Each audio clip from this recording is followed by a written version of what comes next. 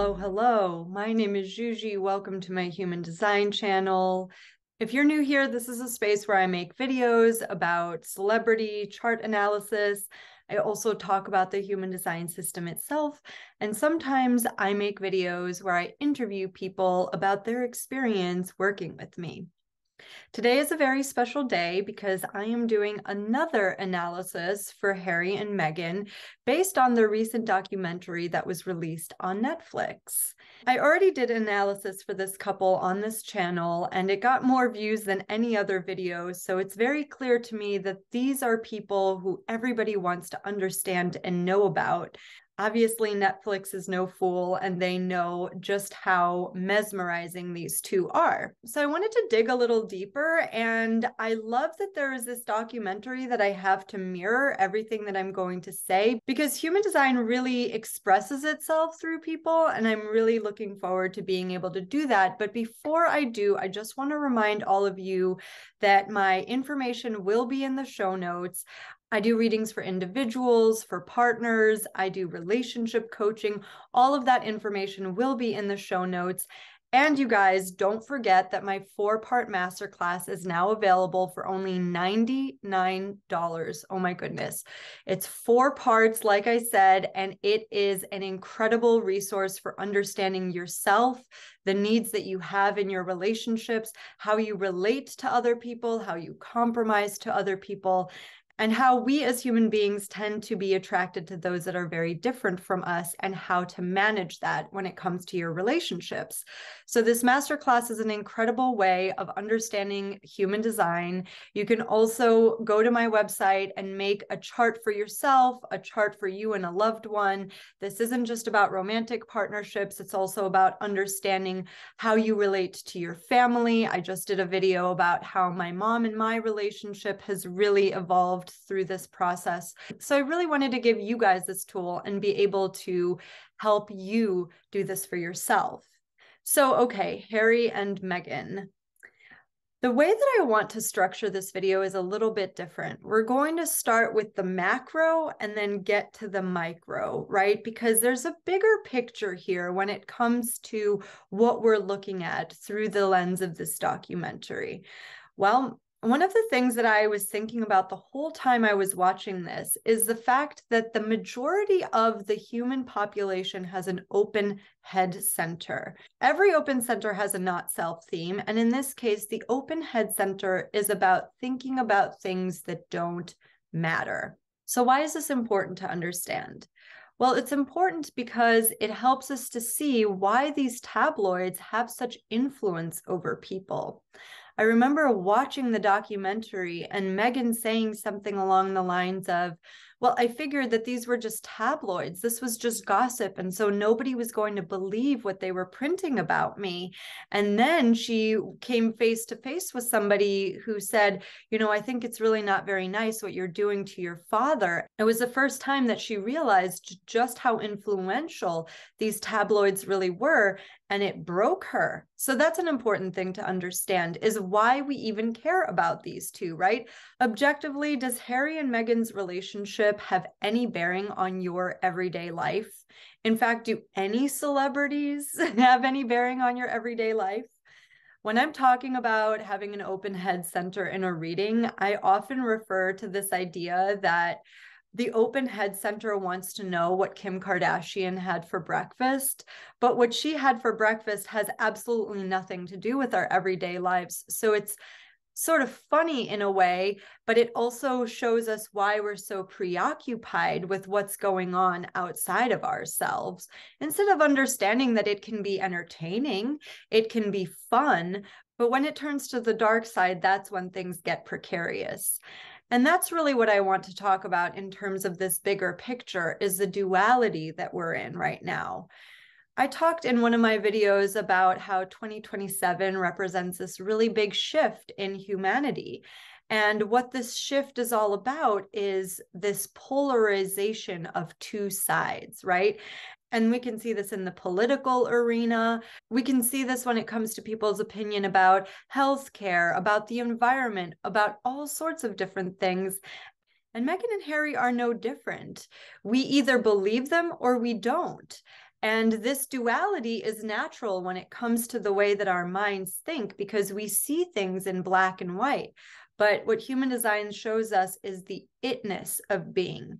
There's nothing wrong or right about the way that we see each other's design. It's just what is. And that's why I love it so much, because it is neutral. It's completely neutral. When we look at somebody's chart, it's not wrong or bad. It's just about who they are, and they can't help being who they are. They can't help showing us this person, even if it doesn't make any sense to us. And it's not supposed to, because we are all as different as fingerprints. So on that note, let's take a look at their charts and dig a little bit deeper than we did last time. Okay, so this is Meghan Markle's chart again. She is a generator. She is sacral authority, split definition, a 5-1 profile on the left angle cross of refinement. The first time we talked about Meghan, I really highlighted her 5-1 profile because I talk about this a lot. A lot of celebrities are 5-1s because the fifth line gets projected on as the hero and the savior. But the flip side of that is that if you don't deliver what people expect you to deliver, in other words, if you don't live up to their projection of who you are, then they'll stone you in the town square. That's what happens to heretics, which is what the fifth line is. So in a way, when Meghan first was introduced to the general public, she was seen as this beautiful, incredibly articulate, humanitarian person, and she eventually fell from grace because of the way that the tabloids were portraying her. And this was very difficult for her to accept because as a fifth line, she's used to that projection field. She's used to the way that people see her as this hero. And being knocked off of that pedestal must have been very, very destabilizing for her. Now, something that we don't normally talk about on this channel, but I'm going to get into, is her sun personality. The position of the sun in any person's chart is 70% of who they think they are. And in this case, Meghan's sun personality is in gate 33, the gate of privacy. Retreat, active withdrawal, and the transformation of weak position into strength. I mean, if this isn't exactly what they did, I don't know what is. They retreated to their secluded space in Canada and then eventually to LA, and they reemerged with this Netflix documentary. We haven't heard much from them since they did that, since they had their second child. And now all of a sudden, we're being presented with quote unquote their side of the story. And I feel like that's so appropriate with Meghan's channel 1156, which is all about teaching through storytelling.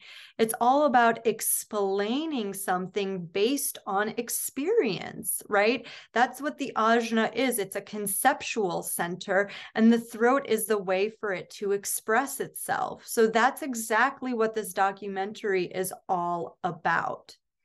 Now, one of the controversial things about this documentary is that they were paid very highly for it. And we believe that this somehow proves that it was done for nothing other than material gain. But as you can see, Meghan is on the left angle cross of refinement, and refinement does mean liking the finer things in life, not to mention that she has channel 214, which is all about a material direction in life.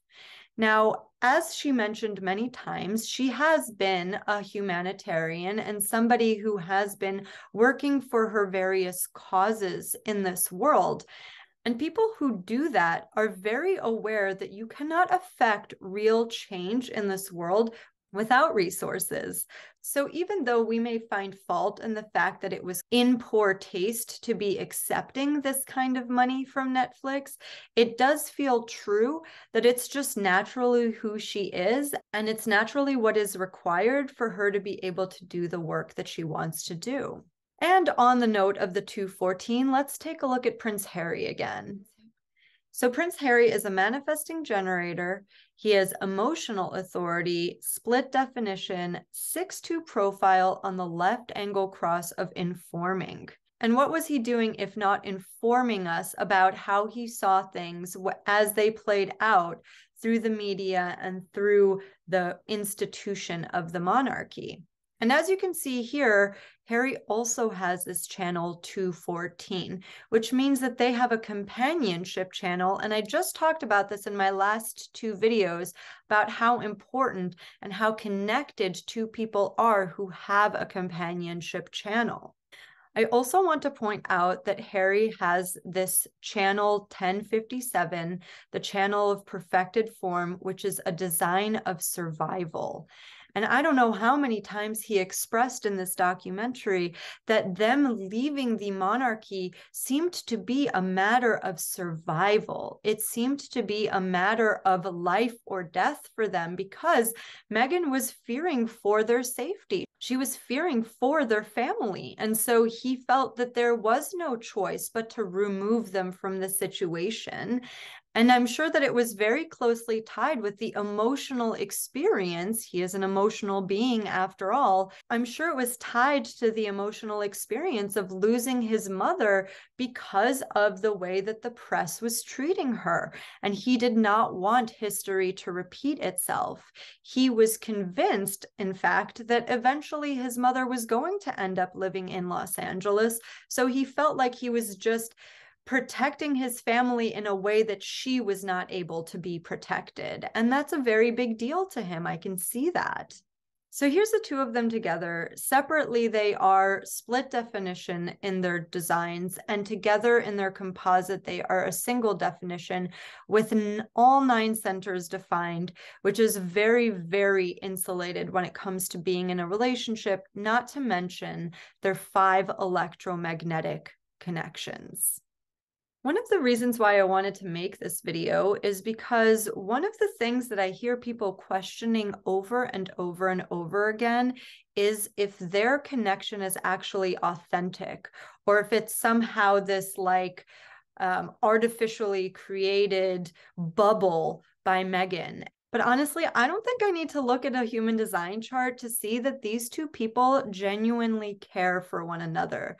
The way that their body language is, the way that she looks at him, the way that he expresses his adoration for her. There doesn't seem to be anything phony about it. And then when you peel back the curtain and you see what's underneath it through their design, it's very obvious to me that they are connected emotionally. They're connected through this tribal caring for one another and for their family.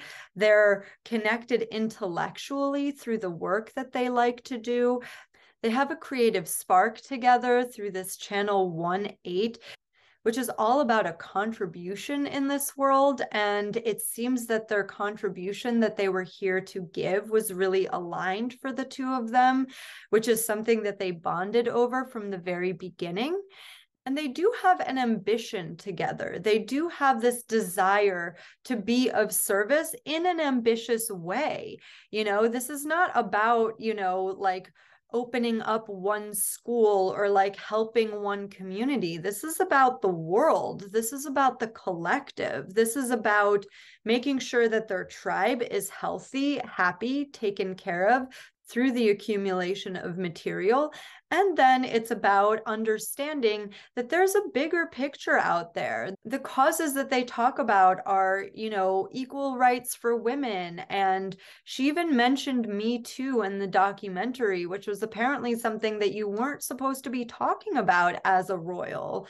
The royal causes are not here to be controversial, right? And that's something that Harry cannot accept. Remember, Harry's a 6th line, and I talked about this with his father as well, who was unable to bend to the requests of the monarchy because not only is he an individual, but as this future-facing person, he just can't get behind this idea that you can't marry somebody that you love, you can't marry somebody who's been divorced.